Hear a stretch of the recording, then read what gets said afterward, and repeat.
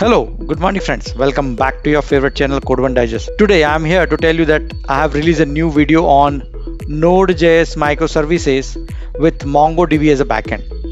Yes friend, in this tutorial we will learn how to create microservices in Node.js, how to connect that microservice to a MongoDB. In this tutorial I'll teach you step by step how can you create microservices in Node.js, how to connect that microservices to a MongoDB, what are libraries we required in Node.js, and what all modules are useful to create microservices and to connect to MongoDB in Node.js. So all of that I'll teach you step by step.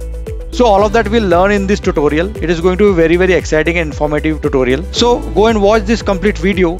So stay tuned and watch this tutorial till end. The link is there on your screen, right? So if you're new to our channel, do subscribe to our channel to grow Code Digest family. Thank you.